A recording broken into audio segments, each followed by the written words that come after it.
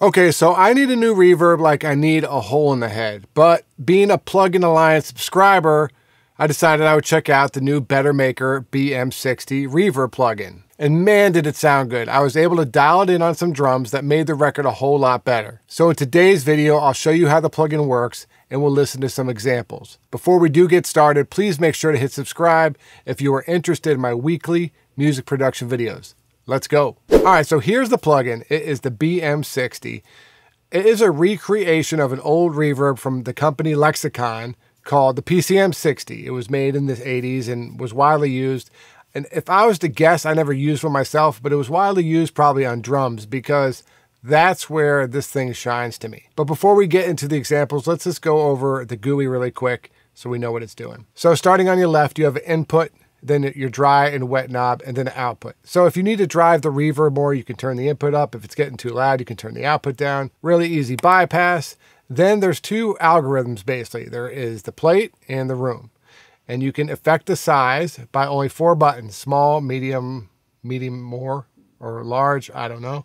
Short, all the way to long. As far as the reverb time, then you have this bass button which generates longer reverberation times in low frequencies.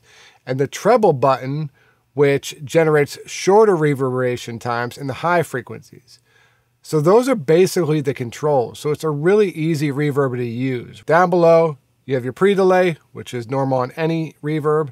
Width, you can make the reverb wider. And then mono fire, which is like a lot of the Plugin Alliance plugins, you can mono out the low end, but you can go all the way out to 20 Hertz. So if you want to mono the whole reverb, you could do it that way. And lastly, which is welcome on any reverb unit, is a ducker. So this is the amount, how much ducking is being applied, and this is the recovery of when it's going to recover from the ducking. All right, and so that is the plugin. Very simple. Let's take a listen. I'm going to play this on a clap, which is what I put it on the mix I first started using it with, and it really just brought it to life.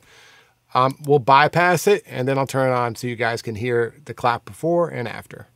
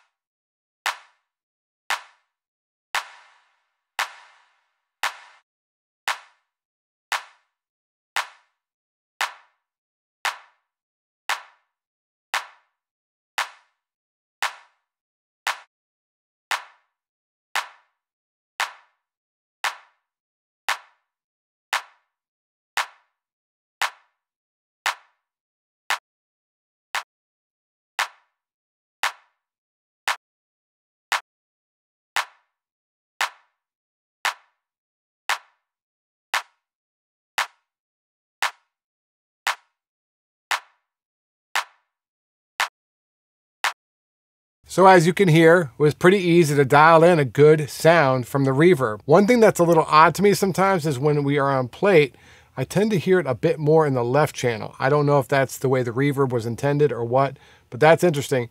But I really like how this sounds with the room. It just adds a little bit more life to the snare that wasn't there before. And then when you play it with everything else, you'll notice it just comes to life. Let's try that.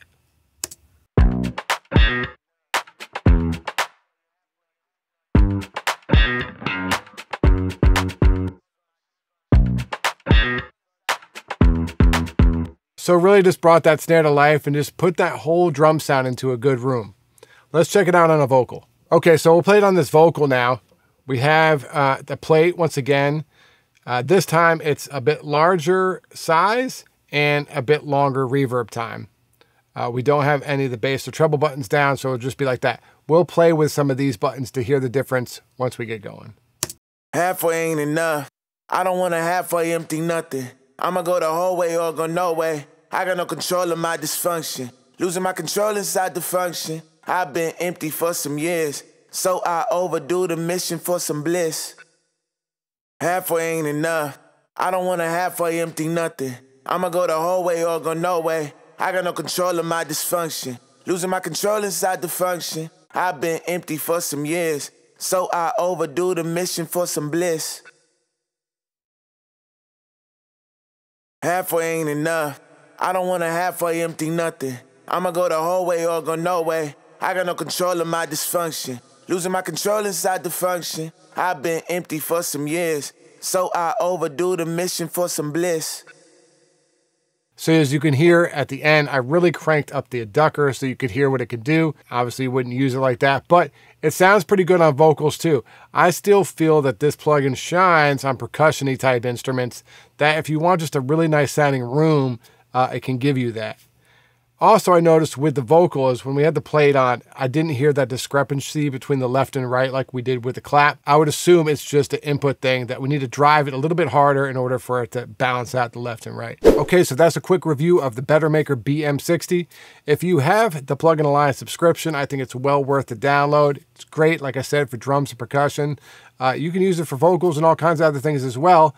But that's just my opinion of where I think it shines. Let me know what you think about the plugin in the comments below. If you need your songs mixed or mastered, hit me up at mixandmastermysong.com. You can also find my course and my presets there as well. Talk to you soon.